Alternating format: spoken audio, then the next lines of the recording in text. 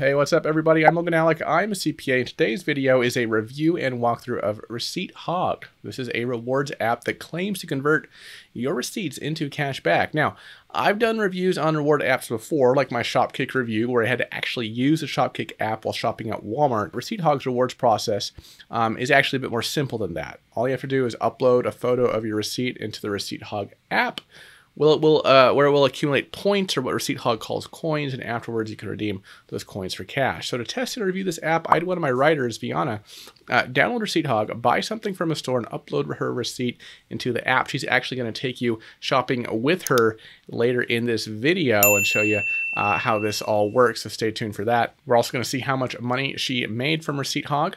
You can check out the table of contents in the description below if you want to skip to any other part of this review.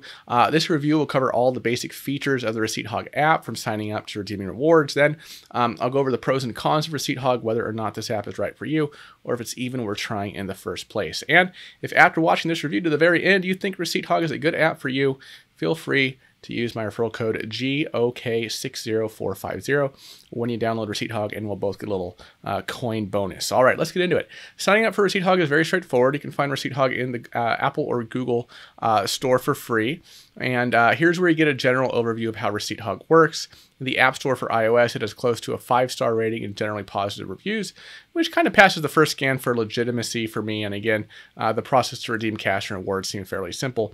Receipt Hog also seems fairly transparent with their data tracking, and you can view this information when you scroll down the App Store past the reviews. As you can see, Receipt Hog lists which data is used to track you and which data may be linked to you. This is because Receipt Hog sells that information to third parties. In turn, Receipt Hog will give you a small percentage of their earnings. So technically, when we see rewards apps that present itself as a free way to earn money, remember that it's not technically free. By uploading your receipt, you are exchanging information such as your consumer habits and demographics for monetary value. So once you've downloaded the app, you sign up for an account by inputting information like your birthday, gender preference, email, and where you live. This is so Receipt Hog has a better sense of your demographics, and also they need to confirm your age because you need to be 17 years old or older to sign up. Once you do that, your account is officially ready to start earning. Just for signing up, you get 50 coins. That's the in-app currency. We'll talk about how much these coins are actually worth later in the video.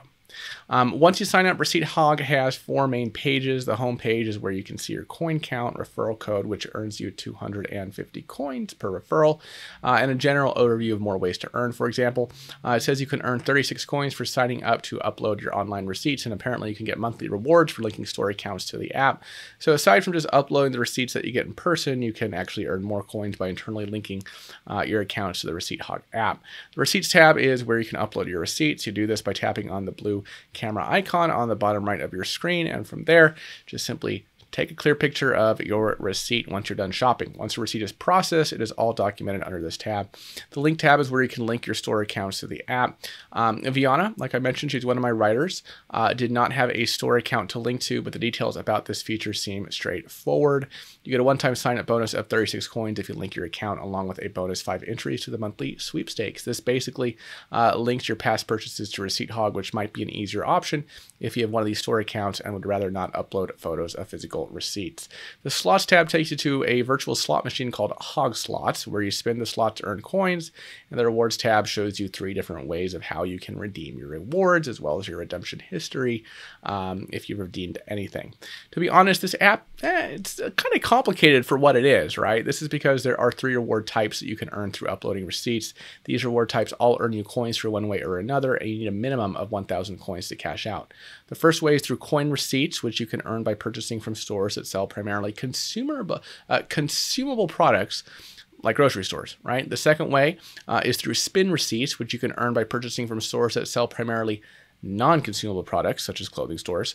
And finally, the third way is sweepstakes receipts, which is a luck of the draw situation where you earn 1 sweepstakes entry per every receipt you upload. This gets a little confusing, so let's go over these one by one. First, coin receipts. According to the Receipt Hog website, coin receipts, which are coins you earn by uploading receipts from fast-moving consumer products, basically consumer items that sell to low cost, like, think groceries or drugstore products, reward you based on the total amount you spent during your shopping trip. For example, if you upload a receipt that's less than $10, you earn 5 coins.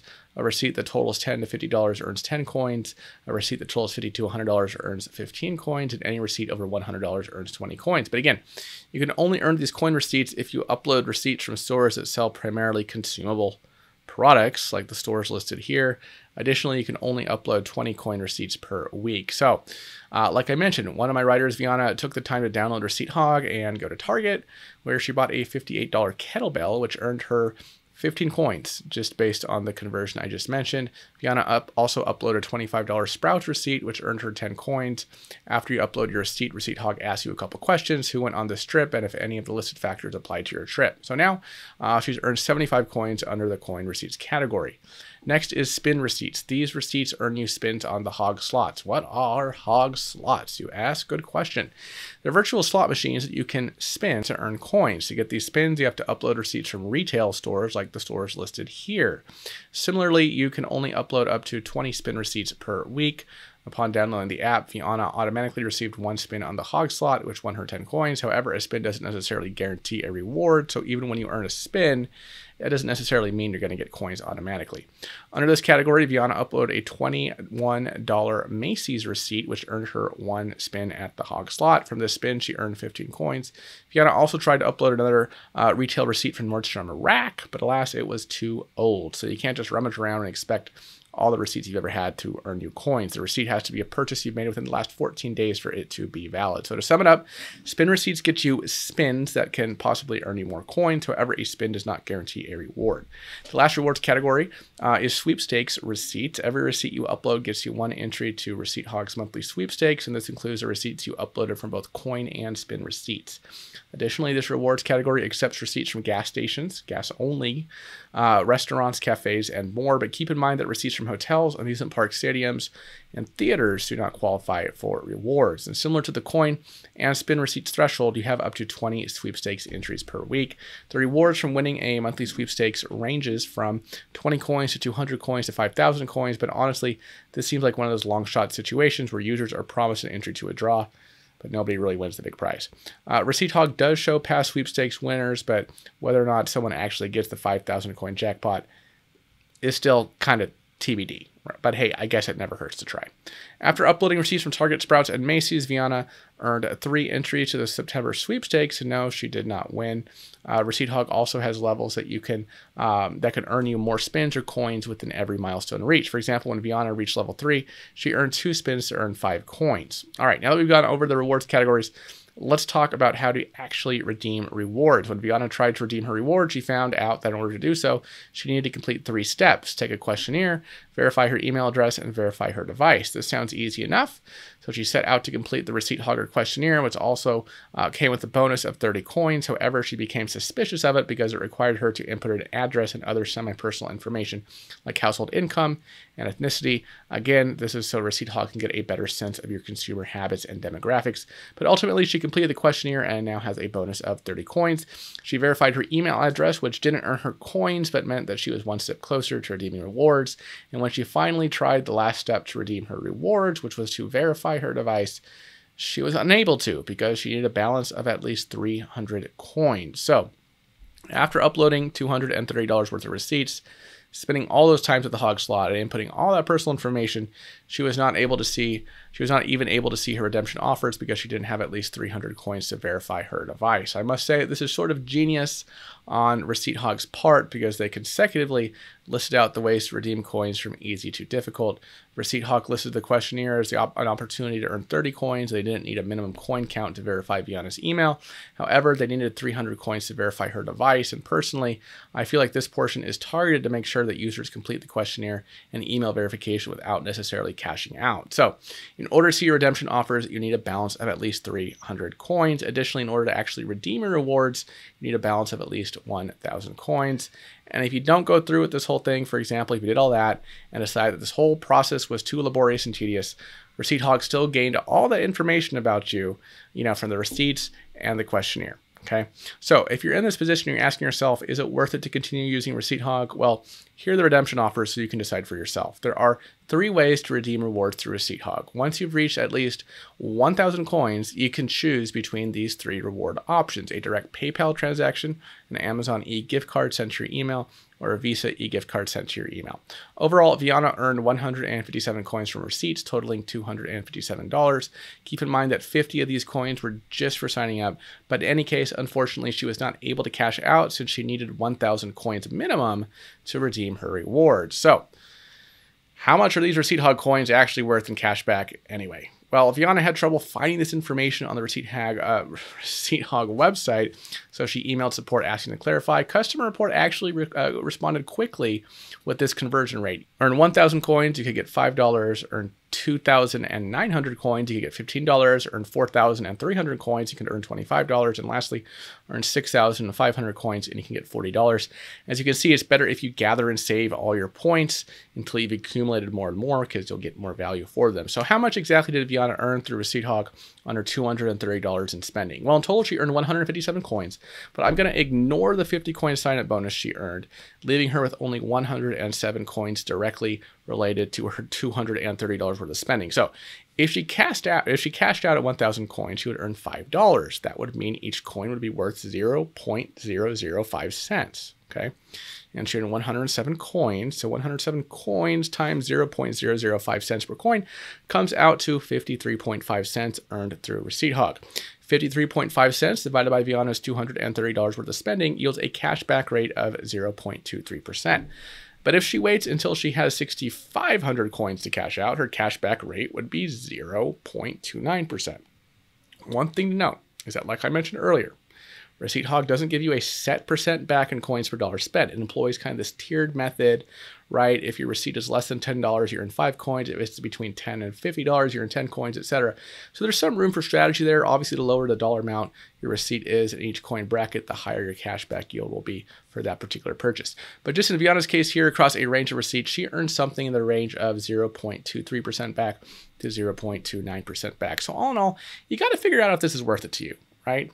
You know, I'm a huge fan of the City Double Cash card, which gives you 2% back, right? Almost 10 times the Receipt Hog cashback that Viana earned anyway. So comparatively, Receipt Hog doesn't give that much back, right? But think about it. You can use your City Double Cash or other rewards card to pay and get 2% back with your card. And then on top of that, get a little more cash back with Receipt Hog. Obviously, with Receipt Hog, there's some labor involved. You have to take pictures, answer questions. May not necessarily be worth your time, but I'll leave that up to you to decide if snapping pictures of your receipts and make a few extra bucks a month is worth it to you.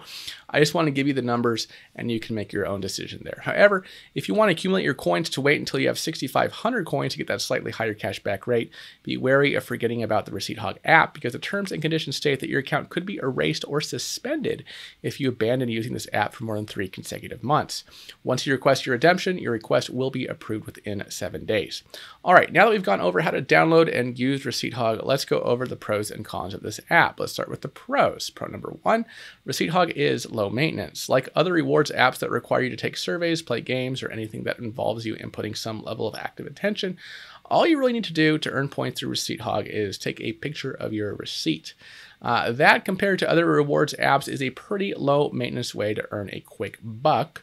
Aside from uploading your receipt, sure, you'll spend some time spinning the hog slot, but again, that doesn't require as much time as taking a survey or watching a video. So overall, I would say that the app doesn't require too much precious brain activity, because all you really need to do is remember to upload receipts, spin the hog slot, and earn enough to redeem your rewards. And you automatically do get entered for the sweepstakes.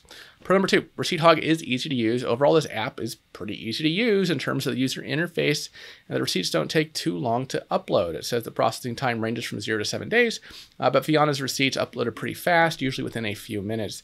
You just have to make sure that the receipt is flat and that you take a good quality photo so Receipt Hog can easily identify it. Receipt Hog also uses an in-app camera, so you don't have to give the app permission to access all your photos, just your camera.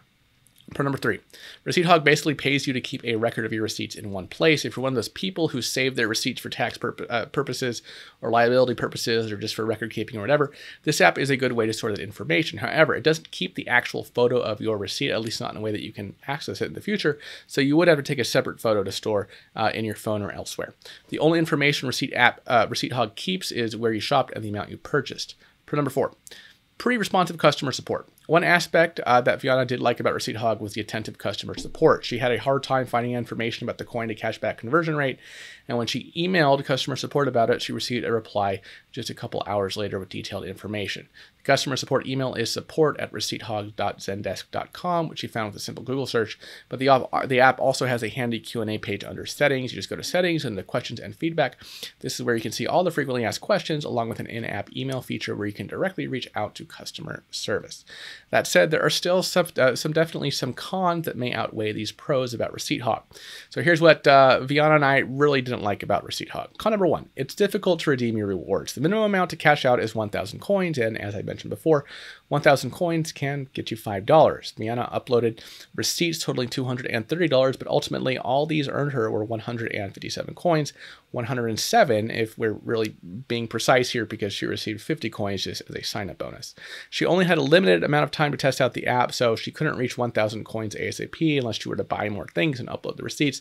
So this is an app that really requires you to keep coming back to it.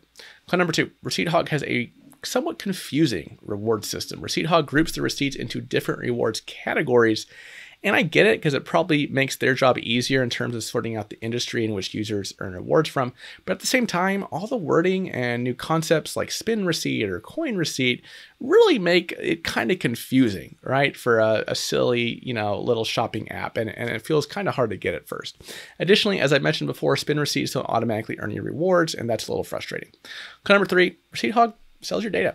This goes for all similar rewards apps out there. There's just no way around it because this is how they get to pay you, right? This is how they make money. This seems really obvious, but I'm just mentioning it here in case you weren't aware of that exchange. Con number 4, you have a weekly rewards threshold, and you can see this on the weekly progress bar.